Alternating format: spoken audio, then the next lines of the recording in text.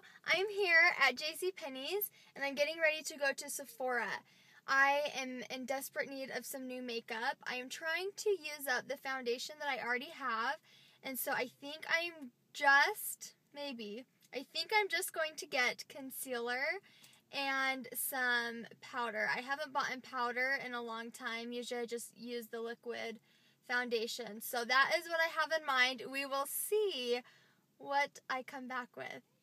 I just left Sephora and I cannot believe it. So I went in, like I said, to get some concealer and what else did I need?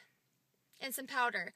So I got my powder and they were out of concealer and they were out of the foundation that I wanted to try as well. So I got some other goodies and I am excited to show you.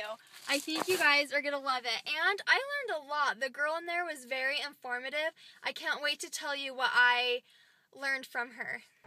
I'm excited to show you guys all of the goodies that I bought today. And I'm also excited to tell you a little bit about my Sephora experience. Sometimes I leave Sephora feeling a little not as welcome, and sometimes I leave Sephora and they're very nice and helpful. So today I went into Sephora and I told the lady that was helping me that I was looking for a primer and I wanted to buy the Forever HD primer, and she told me that the primer for my skin probably wasn't the best, which is funny because usually when I go in there they're always pressuring me to get that primer. She said that the Forever HD primer is for people with more oily skin and I have dry skin, so I probably would not love that. So she gave me a sample of the Smashbox Hydrating Primer. She just gave me a little sample, so I'm going to try that. And I was just very glad that she was honest with me and told me what I would like better so that I wasn't wasting my money or time on a product that wouldn't work for my skin. And they were out of the concealer that I wanted as well. I wanted the Forever Full Coverage Concealer. I didn't get that, unfortunately, but she did help me find a contouring powder. I bought the Sephora brand contouring powder, and she also was very helpful to help me get this. She told me that the other contouring powders at Sephora are around $30, and she told me that she liked this specific one because it was only $16. So I swatched this on my hand, and I also swatched the Hoola from Benefit, their contouring powder, and it looked the same. So I stuck with the cheaper one, the Sephora name, so we'll see how that works out.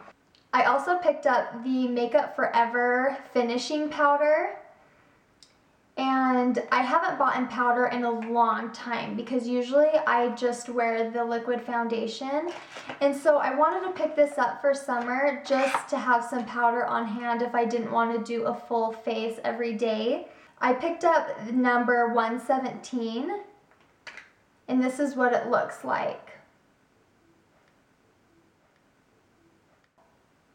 So I picked that up and I'm really excited about that. I also picked up a Tarte blush. I've heard a lot of people rave about the Tarte blushes, and when I swatch it I don't see how it's anything special, but when I got home I just tried it real quick on my face and they are very pigmented. This is what the packaging looks like, and I think the packaging is very cute, and this is what the inside looks like. I got the blush called Amused, so I'm excited to really get in that and see how that works. I got one more thing at Sephora. I usually just stick with my Sigma brushes. My favorite brush from Sigma is the F80 Flat Top Kabuki. I just use this just to buff in my foundation. So I was looking for a brush to actually contour with. I think this brush may be a little too dense to do that. This is the Pro Flawless Airbrush from Sephora. It's number 56. It is very dense, and it would be good to contour, but maybe it's a little too dense for that, so maybe I'll just use my other Sigma brush. But This may be good to really just do a really good job of doing my foundation, so we'll see how that works out, but I'm excited for this. I also went to the drugstore. I went to Walgreens to just pick up a couple of products. I have never had a desire to use a BB cream.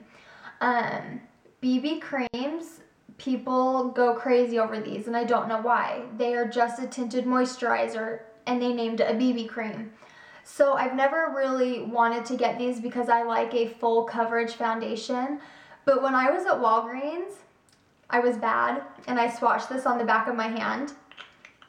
And this is, like, this covers a lot. Here's just what it looks like, just a little bit. And, like, look, like, it is a lot of coverage. Like, I think it covers really good. I don't even know if you can tell, but I just feel like it's thick and that it blends in very well. And I think that it actually might give me some coverage. Like, my skin, like, back to back, can you tell that this has nothing on it? Look at that. Like, this just looks very smooth. So I'm excited to try my very first BB cream. I also bought this for spring. It is the Color Tattoo from Maybelline, and it is in Edgy Emerald. And I'm excited to try this. I just think that would be such a fun spring color. So that'll be fun for spring. I also from Walgreens bought this. It's just their eyeliner, and it's in Nude. And the reason why I bought it in Nude is because I like to use a white eyeliner on my waterline just to brighten up my eye area. And I think that sometimes the white is a little too harsh, so I will use an eyeshadow to go over it.